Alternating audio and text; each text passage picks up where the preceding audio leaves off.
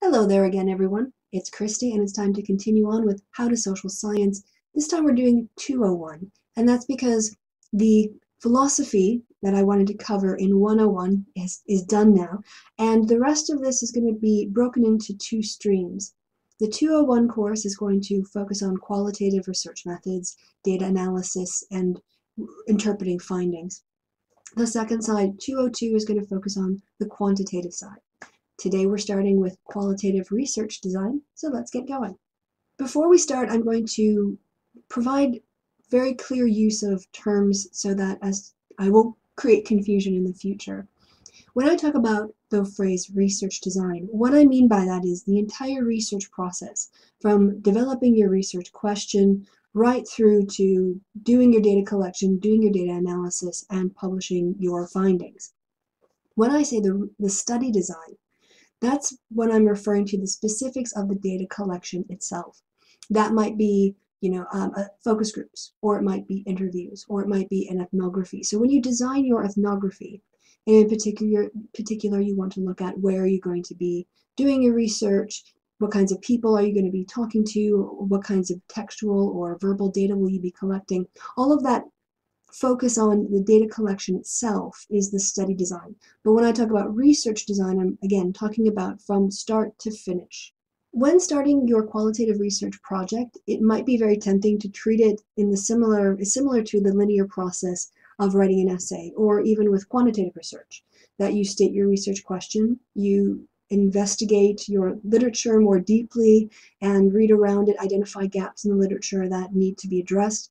You would then develop an idea of what you would find in the data based on the theory, collect your data, analyze your data, and report your findings.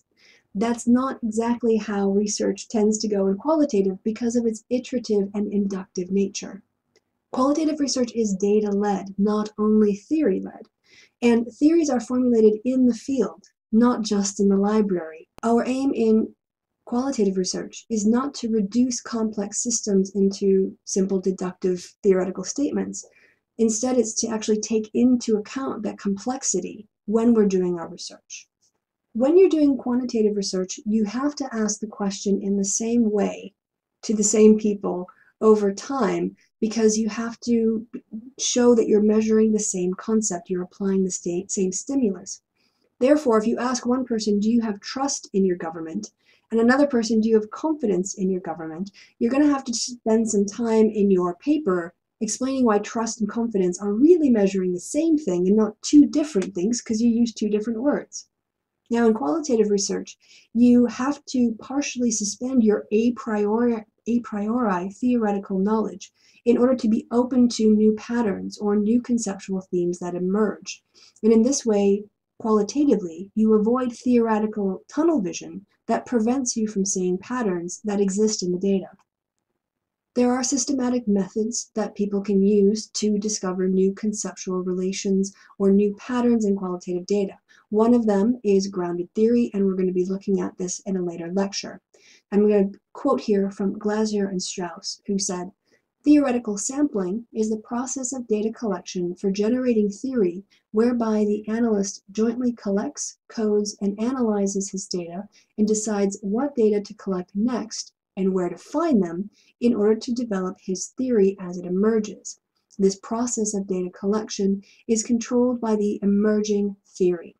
That's to say that when you discover something that seems to be interesting in your data, you go out and collect more data to see whether or not the pattern is really out there and you can observe it in other situations, or if it was just the consequence of your one observation.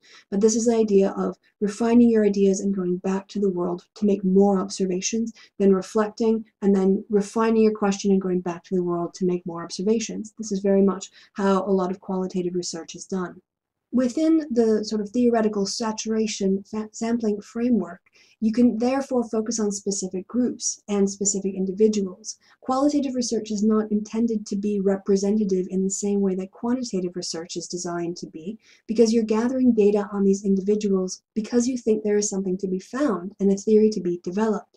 This leads to questions such as what groups does one turn to next in the data collection, and for what theoretical purposes. The criteria for sampling must be based on your theoretical considerations, not the representativeness of the sample.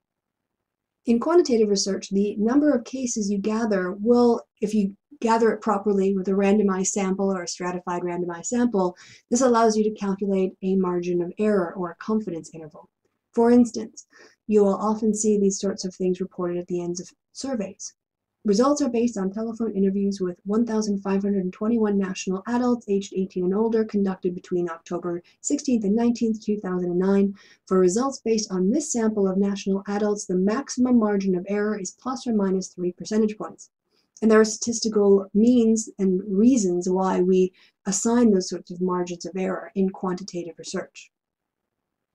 Now, in qualitative research, we don't have confidence intervals or statistical methods for determining how large or small of the sample size should be. How do you decide? You decide when you reach theoretical saturation. So your investigation as a qualitative researcher is led by the data.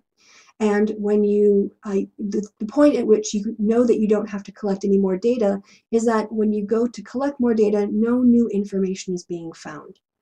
By the end of the qualitative election study of Britain, after I've run about 14 focus groups, it doesn't seem to matter if I'm in England, Scotland, or Wales. I know what people are going to say because I've spent the last 6 weeks in hours and hours of focus group listening to almost 100 people, and I've got to the point where I've identified the patterns that are repeatedly coming up, and there's no new information coming up in the focus groups. That's the point of theoretical saturation. In qualitative research design, when you are formulating your research question, it can be changed or refined over the course of your data collection, and you should be open to this. You should be open to becoming more specific and narrowly focused, or alternatively, to realize that you've left some information out and redefine your concept to be open to new data. Try to formulate a specific research question with concrete terms and develop a very clear idea of where your data will come from. If you have a very vague and undeveloped research question, you'll become more confused when you're confronted with mountains of data.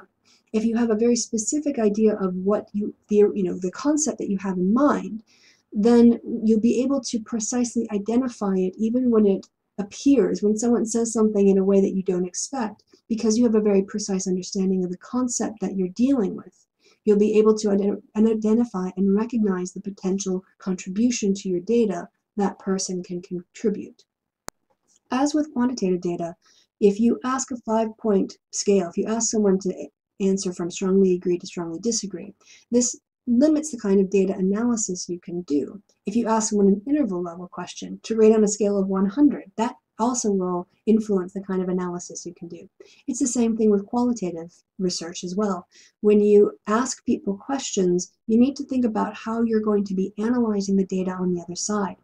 If you're going to be using grounded theory method to be doing open coding, then you'll want questions that allow for the production of data that allow you to do that thick, rich, review that thick, rich description and do very well documented coding, very in-depth coding of that data. And you should always think about the form of data analysis at the same time as you're thinking about developing your research questions. So how you phrase your question, whether it's a brainstorming exercise, whether you're looking at text in a memo that's been handed around an office in a campaign, or some sort of activist group that you're embedded in, these kinds of data will need to be analyzed. And instead of just blindingly gathering data, it is important to think strategically about the methods of analysis that you're going to be applying to the data that you collect. You'll remember this slide perhaps from the philosophy of social science, that with qualitative research, it's more of an iterative process of going back to the data, refining your questions, going back to the data, and then writing up your research results and findings at the end.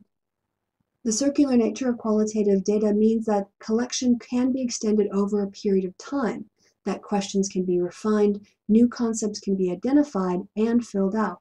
It also means you'll need to collect and analyze a significant amount of data in order to substantiate your claims. For instance, one person using a concept in your data set is not sufficient. When you're going to be coding your data, it's also, just like it's important to have a clear question, it's also important to have a clear understanding of what exactly it is you want to do analysis on. What units of analysis are you expecting to see in your data? Are you looking to describe states of being or the way things are are are you looking at processes of change over time?